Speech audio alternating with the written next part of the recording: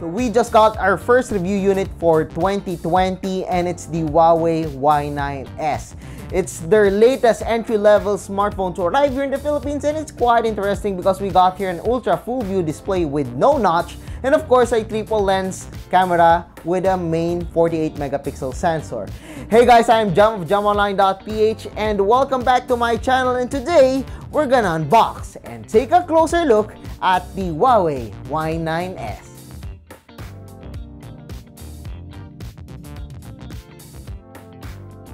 Before we proceed to our unboxing, be sure to subscribe to our YouTube channel and also click that bell button to get notified of the latest videos here at Jam Online. Before we proceed to our unboxing, let's talk about the specifications first of the Huawei Y9s. So this smartphone comes with a Kirin 710F processor along with a 6.59-inch LCD Full HD Plus display. We also got here a 6 gigs of RAM, 128 gigs of internal storage, which is an expandable storage by the way. We also got here a 48 megapixel main camera with 8 megapixel ultra wide and 2 megapixel depth sensor. We also got here a 16 megapixel front camera. It's running on EMUI 9.1 based on Android 9 Pie, and we got here 4000 mAh of battery. The specifications of the smartphone might not be the most powerful one in the market right now, but this is an entry-level smartphone. It bears a lot of similarities to the Huawei Y9 2019, but we do got here an upgraded camera, and of course, we got here a bigger memory. So what are we waiting for? Let's unbox and let's take a closer look at the Huawei Y9s. So, time to remove the plastic.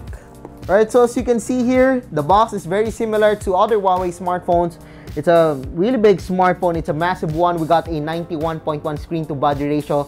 91% by the way. That is pretty good.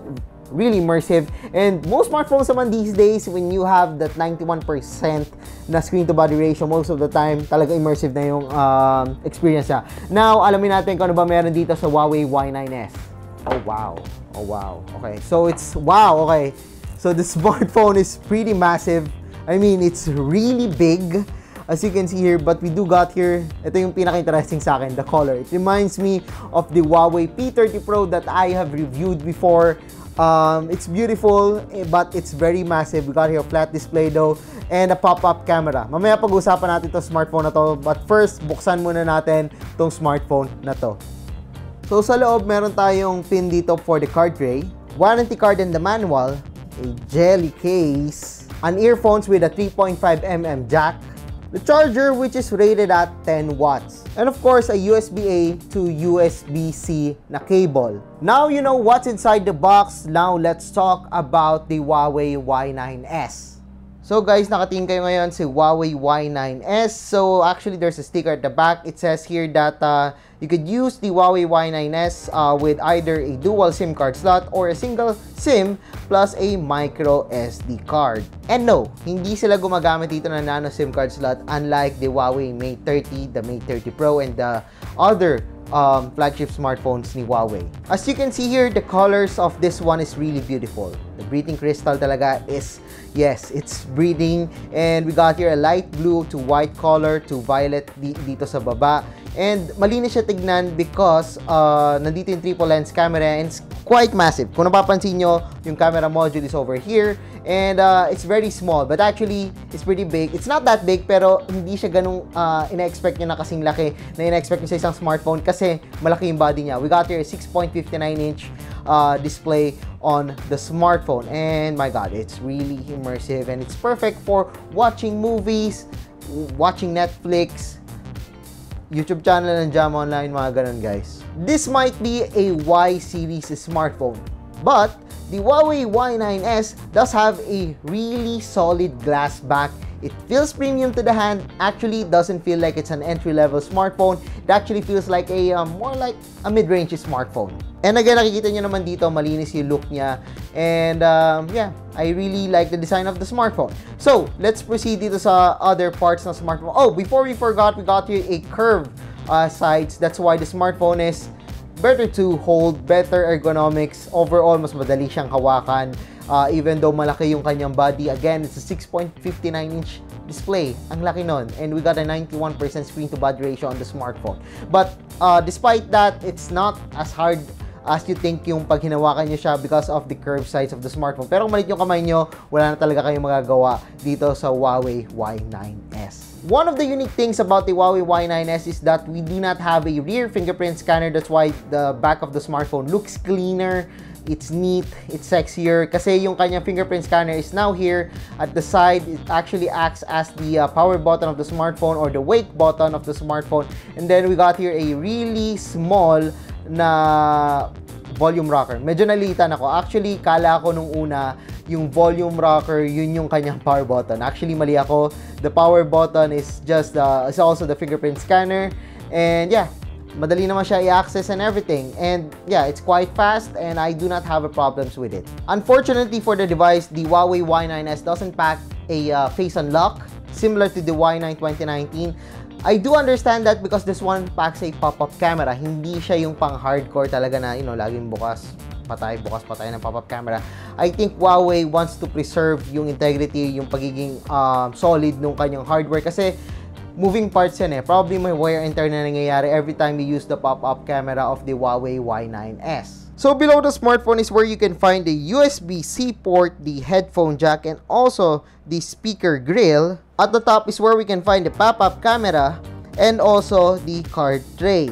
Now you've seen the hardware and design of the smartphone. Let's talk about the display over here. So the display again is really immersive and it's quite massive at 6.59 inch. Medyo maliwanag din siya as you can see here and it's not washed out, but I have to turn down the display so you could see it clearly dito sa camera. Yan, so makikita nyo dito, maliit lang yung bezels sa side, very minimal bezels on the side. Thicker chin compared to the bezels on the side and the top, but yeah, I do not have any complaints with it. Again, it's an entry-level smartphone. Having this kind of bezel on an entry-level smartphone is quite fine for me. Again, display is massive, bezels are fine, and we got a 91% screen-to-body ratio. Diba? Ang ganda na nun, guys. So this one runs on EMUI 9.1 based on Android 9 Pie. Well, the software is not actually that old. I mean, it was released last year or 2 years ago rather, but dito sa Huawei Y9s, it's still fine for me that we're running on EMUI 9.1 based on Android 9 Pie. Why is it? Well guys, madali pa rin naman siyang gamitin, user-friendly pa rin siya, and higit sa lahat, meron pa rin tayong Google Play Store dito sa Huawei Y9s. So it means that you do not have to install, unlike do sa Huawei Mate 30 Pro or the Mate 30 na install nyo pa yung Google mobile services. Dito, pre-install na yung Google Play and wala na kayong magiging problema. But of course, kasama rin dito sa Huawei Y9s is yung mga pre-installed applications na kasama natin doon sa EMUI 9.1 na nakita na natin sa mga previous Huawei smartphones na in-review natin and in-unbox before. So of course, we got here the optimizer, which basically optimizes the resources and of course, better performance of smartphone. We also got here the themes. If you want to change the themes, you could download the themes in here. However, hindi ko na siya babaguhin. We got the Huawei Music, the Huawei Video, the Huawei Health app. Of course, the Google applications are pre-installed in here. We also got here High Care. We also got here the App Gallery. Basically, the App Gallery is Huawei's own app store. You can download applications and games on the App Gallery. So this is the pre-installed store then nakasama sa Huawei Mate 30 and 30 Pro. We also got here some notepad tips, some tools in here that are quite useful. We also got here the ride mode, the top applications.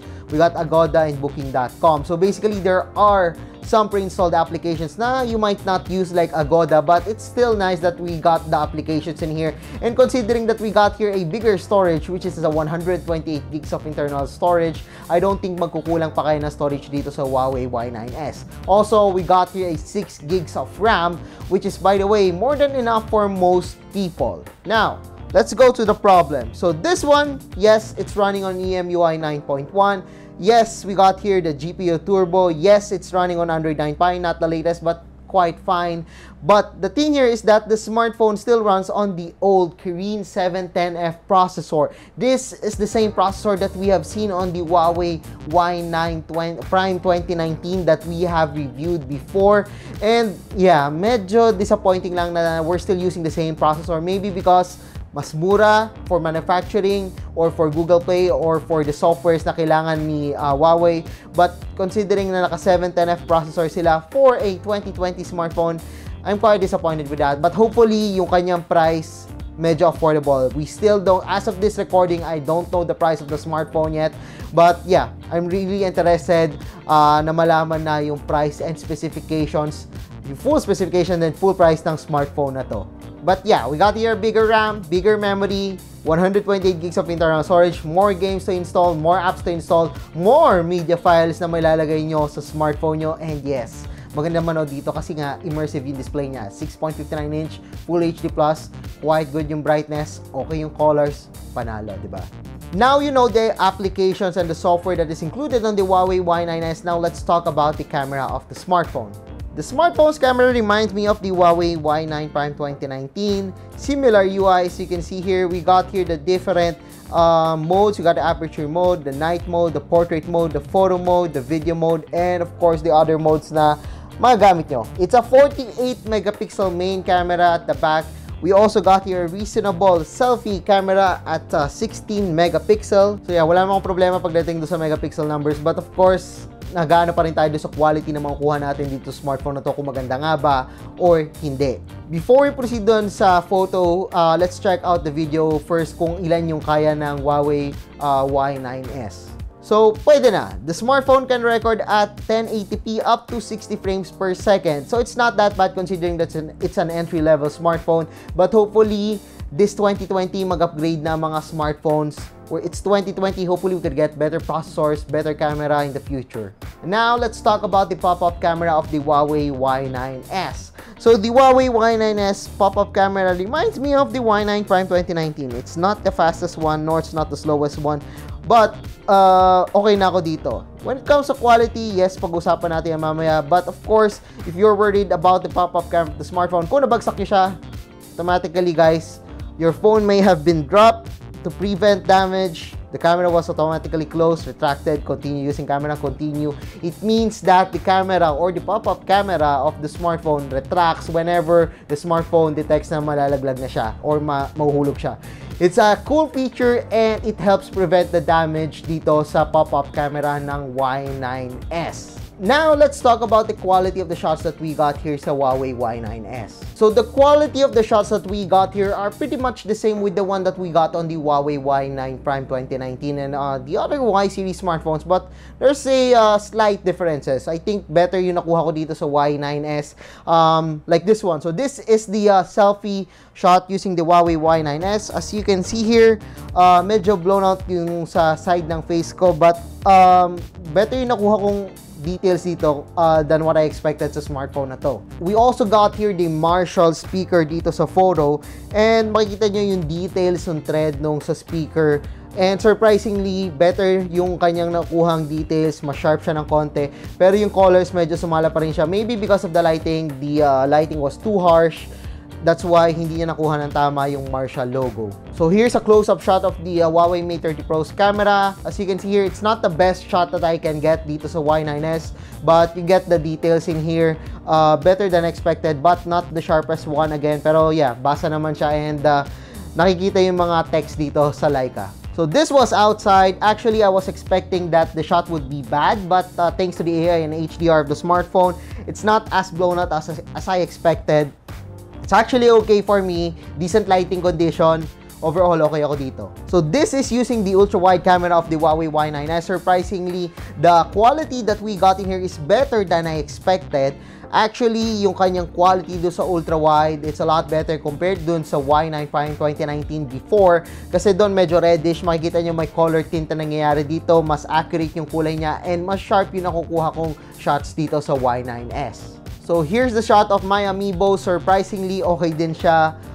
Well, maganda yung lighting dito. Pag nakikita ko maganda yung lighting, I think maganda talaga nakukuha dito sa Huawei Y9s. The colors on this one is quite okay. It's not oversaturated and the colors are just right. However, medyo naliliwanagan pa rin ako dun sa some parts ng shot na to, but overall, it's quite good. So, this is a selfie using the Huawei Y9s. The pop-up camera, the details aren't as good as I expected. So, medyo makinis ako dito, yes, because it's portrait mode. But the thing here is that, yeah, it's not as good as you can expect. It's not the best selfie smartphone na makukuha nyo. But if you're into the rear camera of the smartphone, I think it's quite fine. So yeah, I guess that's it dito sa unboxing and hands-on natin ng Huawei Y9s. It's a really interesting smartphone. We got here a really nice colors. Ang ganda ng kulay niya. It's massive. The display is really immersive. However, medyo na-disappointed ako na gumagamit pa rin siya ng Kirin 710F processor, which is a little bit old for me. But the thing is that you got a massive display. The camera has been upgraded from 16 yata to 48 sa Prime 2019. The Y9s is a really interesting smartphone. I don't know the price yet. As of this recording, the price of the Y9s hasn't been announced.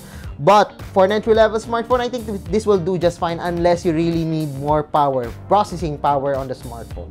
So yeah, I guess that's it for unboxing and hands-on. So if you like this video, don't forget to give us a thumbs up. And of course, if hindi pa kayo nag-subscribe sa channel ko, well guys, now is the time to subscribe. So once again, I am Jam of jamonline.ph. Don't forget to click that subscribe button, that bell button, that like button, and of course, huwag niyo kalimutan bisitahin yung mga links ko na nandun sa social media. Links nandun sa baba lang, guys.